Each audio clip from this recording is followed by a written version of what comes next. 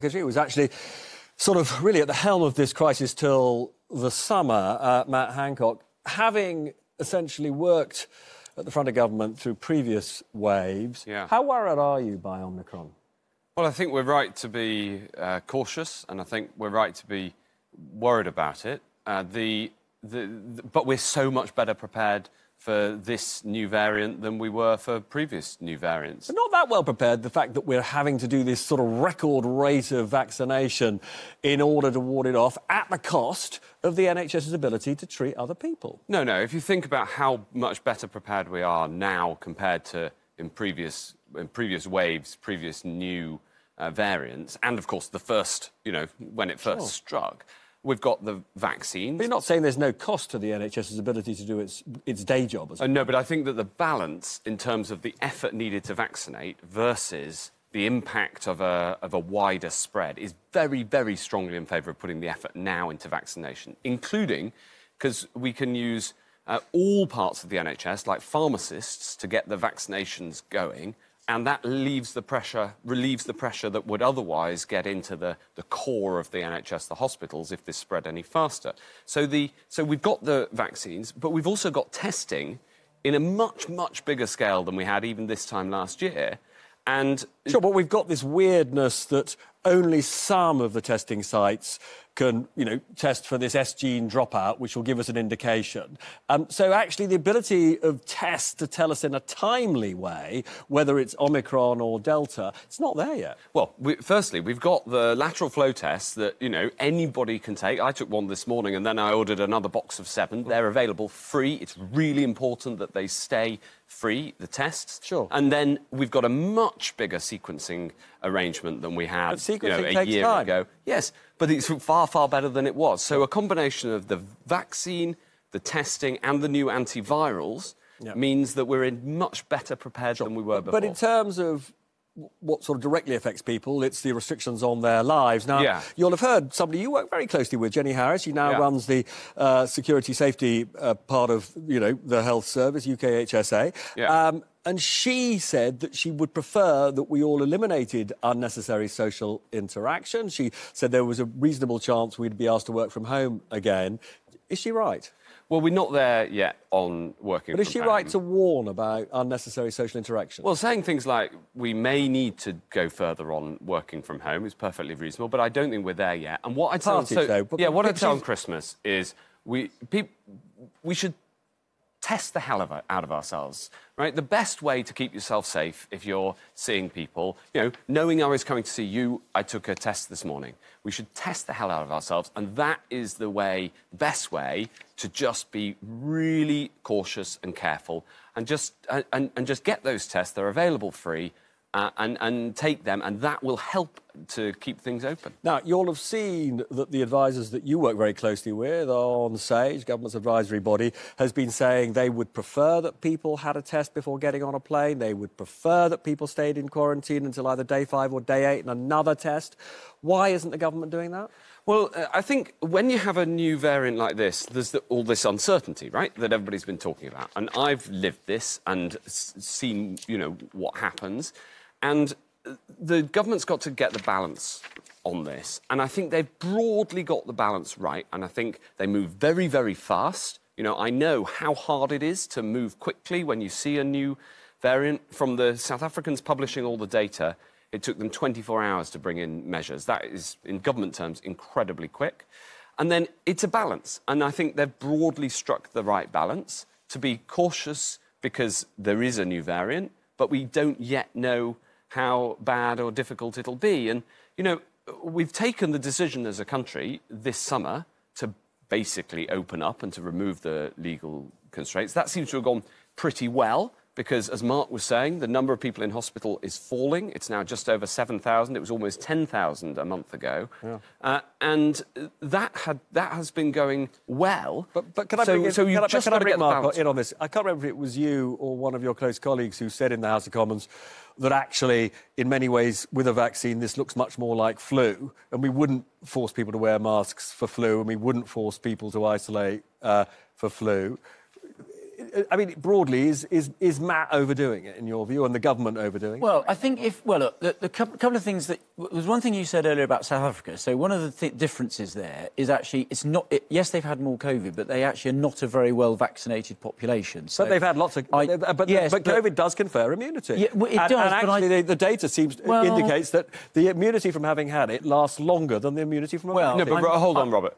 Here in this country, 98% of people have got antibodies. 98%. Yeah. Now, about 20% is through having had the disease, the rest through vaccination. Well, South Africa, far fewer people have been because we haven't vaccinated them, which is some well, would say a scandal. Hold on there, because actually South Africa does have spare vaccine. They have a problem bringing people forward to get vaccinated. Just on the other point, I'm not sure I completely want to do the testing the hell out of people. I mean, first of all, I would just say the tests, of course, are not free. They might be free when you order them, but they're all, of course, paid for by the taxpayer and at a cost of billions of pounds. So they're not free.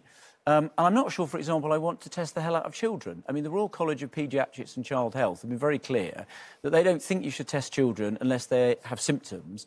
And they think there's some very clear harms done to children by repeatedly testing healthy children when they don't actually have any symptoms, and they want us to stop doing it. And I happen to think they know a little bit about child health. So I'm not sure just testing the hell out of people is a very good idea. Yeah, absolutely, because the cost of testing is tiny compared to the economic cost of what you have to do if this gets rife. So keeping things open, since, you know, that's a goal that Mark and I share, you know, it is much, much easier to do that if people take tests, and then obviously, if you're positive, self-isolating. Now, we're going to talk about cost a bit, because there's been a lot of controversy about, you know, alleged waste in terms of contracts ordered for procurement.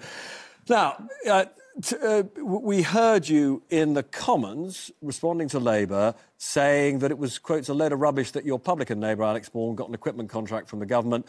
But actually, I've seen the contract, and it says in a subclause that Alpha Laboratories would buy all the vials from Bourne's business, and it's actually on the face of the contract. And I've got to tell you, as a business journalist for donkey's years, it is just inconceivable that the Department of Health was not aware that the subcontract was going to Bourne. It's inconceivable. So how can you say that there is no connection between you and that contract? Because I had absolutely nothing to do with either that contract, and more importantly... But why is it written into the contract? Why is that business written into the contract? Because it is weird.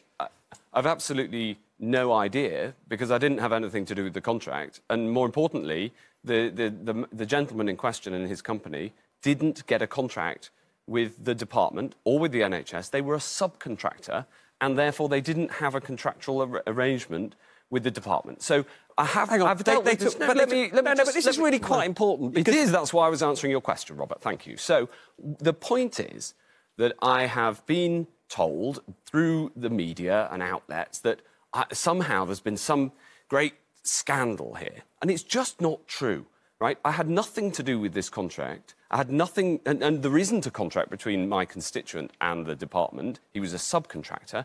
But more importantly, at that time, do you remember what it was like? We were doing everything we possibly could to save lives. And all this stuff about contracts, which has all been looked into by the National Audit Office, it is all just... Actually, what happened behind the scenes is people worked incredibly hard to do everything they possibly could to save lives. I've got to say one more thing about this contract, because as somebody who's looked at these sorts of things literally for donkey's years, you get an established business like Alpha Laboratories writing into the face of its contract with the department that it is going to place, actually it's tens of millions of pounds of work with a business that has never done vials, you know, in its entire history. It is, honestly, most people will say it's just an unbelievable coincidence. You know, it's weird. Well, you may not have seen a contract like that. Nobody had seen a disease like this. All I can tell you is that... But you're saying it's a coincidence, basically, that your neighbour ends up... I'm not saying it's a coincidence. I'm saying I had nothing to do with it. And all these accusations are complete rubbish. People are trying to insinuate that there's a problem where there was no problem. What there was we did a big call-out. We said, can you come and help the nation to save lives on PPE, on testing and on ventilators? And people came forward. And as, you know, there'll be an inquiry. It will look through all of this, as the National Audit Office already has. And do you know what it'll find? It'll find people working hard to save lives. And that's it. And just to be clear, when there is the judge-led inquiry, you've got no problem releasing all your emails, all your texts, all your WhatsApp messages. They can have the lot. I've already handed them over to the department for them, you know, knowing that this is coming down the line. Absolutely. OK, so you've answered on this particular contract, but your former colleague, Lord Bethell, actually said on the record that £2.8 billion, it's not a trivial sum of money, of PPE protective equipment was unfit for use in hospitals or care settings. This was 2.8 million of money spent by your department. That in itself is scandalous, isn't it? Did you say million or billion? Billion, 2.8 billion. I haven't. This was a Parliament. This was a statement to Parliament. Well, I don't recognise that figure. What I can tell you though is that I do recognise there was a massive problem getting hold of PPE around the world, and we made sure that we got as much PPE as we could, and loads of people came to help. Labour Party members, members of the public, all sorts of people rallied round in very difficult circumstances. And, you know, it has been gone through. The inquiry will go through it. I know that what I did was worked as hard as I could to save lives, and that's that. Now, we've got to talk to you about the circumstances of your resignation. You admitted, as soon as the story about your contact with your aide was published, that you'd breached social distancing rules, but you started off by just apologising. You didn't resign. Why didn't you resign on the spot? These were rules that you'd written. You knew what they were. You knew you'd broken them. Why didn't you quit? Well, as you can imagine, the first thing that I focused on was my personal life, and then when I focused on my professional responsibilities, I decided that I had to resign. And but it took 24 hours. It should have taken you about 2 minutes. Well, you know, I'd blown up every part of my life, I concentrated on my personal life first, as you can probably imagine, is the right thing. Were you surprised the Prime Minister didn't sack you? Well, I'm not going to go into the conversations I had with the Prime Minister. And, you know... Well, he didn't sack you. It took 24 hours. Well, I made the decision. It was clearly the right decision. And I'd just say sorry again for, you know, the failure of... I let a lot of people down, and sorry to the people who I hurt. I mean, just on this, there is a sort of idea around the place that this is a government which does follow different rules from the rest of us. Is that something that you recognise and want to apologise for? No, I actually totally disagree with that, because I resigned and took responsibility for my actions. Now, you're out in public again, you're here, we've seen you a lot in Parliament. Are you hoping to get back into government soon? Well, I'm not in any hurry. I actually think that being on the backbenches is both, I'm enjoying it, but also it's a very important job. And I think contributions from people who've been there in the heat of battle, you know, whether Mark as Chief Whip or Theresa May, the contributions she makes as a former Prime Minister, and if I can make that sort of contribution in the House of Commons, then... well, she won Backbencher of the Year. Maybe you can aspire to that title over the next year. I think, Jess, I can tell from your face that there's something you want to say. Oh, I mean, what an absolute load of rubbish. Did anybody else's friends get a contract? Mine didn't. None of my friends are on those lists. And the reality is, oh, you know, you don't remember what it was like. Well, I do remember exactly what it was like. And there are PPE providers in my constituency that had lorries driving in from Italy to take it when I was trying to get through on those lines that were given to members of Parliament. And so I watched lorries take personal protective equipment out of my constituency while my care homes were ringing me and asking if I could go to the local school to borrow goggles. And all the while, oh, we don't know what it was like. Well, I remember also filling in endless contracts for charities for victims of domestic abuse, where I've got all the notes of how I helped them and every single bit of rigour that they had to go through to get any public money, that somehow Randox doesn't have to qualify by the same rules. Oh, I remember what it was like in the heat of battle. Yeah, so the fact that it was hard to get PPE is absolutely right, because the whole world was trying to get it. And actually, on those who got the contract, you know, there were donors to the Labour Party who got we those were contracts trying too. to get that stuff. The owner of that company in my constituency was trying to get it into the government. I had endless phone calls. We were having those phone calls with the Cabinet Office. It's funny because they were already a provider. However, some people's friends who weren't providers somehow managed to get through the line. OK, we've had an important conversation. Unfortunately, I have been told we've got to go to a break.